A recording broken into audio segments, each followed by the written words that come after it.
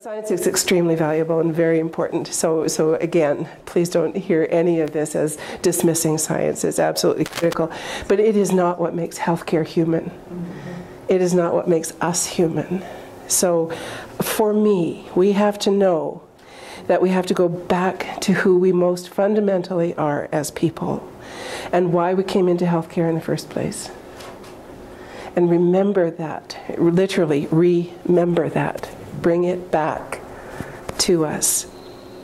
It's about people, relationships, community, and meaning. So what would that difference make if we really got the difference between seeing practice through the logic of science and the logic of practice? We would see how important it is to make time to talk together.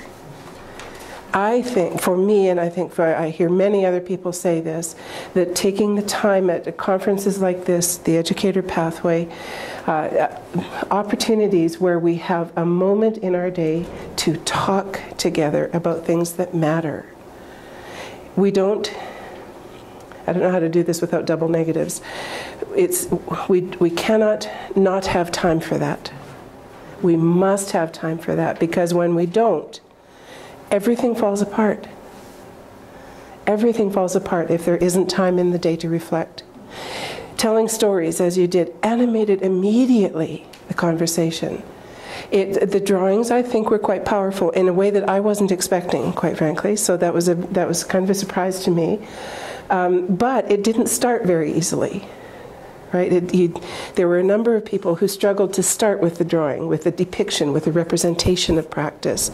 But talking about our stories, that's powerful. Stories take us from one theoretical position to another.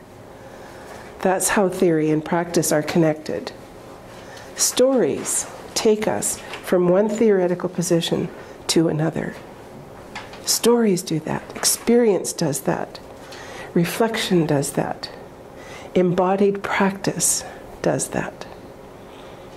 It isn't that a theory starts in science and is translated in a linear way to practice. Practice takes us from one theoretical position to another. If we really understood what difference it makes to think this way, I think we would make sense together of what it is that we are doing and why. That would be such an important focus of our work together. Not what do we need to do. Not what do we need to do to discharge Mrs. So-and-so and Mr. So-and-so. Not what are the 17 things on our list. But what's happening in our unit? What's happening in our office? What's happening in our work? Let's make sense of our work together in a way that allows practice, reflection on practice, to move us from one theoretical position to another. Theory and practice are part and parcel of the same dynamic, not separate, not linear, if we really took this seriously.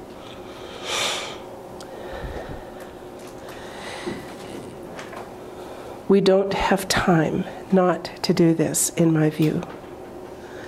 You know, the airline industry, always put your own oxygen mask on before you help others. It's become an overused metaphor, but it's still a really important metaphor.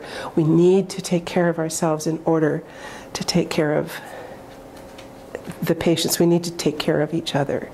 So contained in the care envelope is not just patients and their families, but all people who are interdependently connected in our workplaces. That includes patients, families, staff, visitors, volunteers, contract workers, people who come in by accident, and people who lay on the warm manhole covers outside our institutions.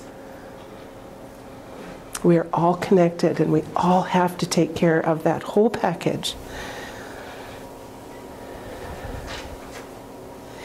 I think we are at risk in this technological age of losing sight of that. We are a storied and a storytelling people. That's who we are. And we have to find ways, I think, of living in that envelope and being there.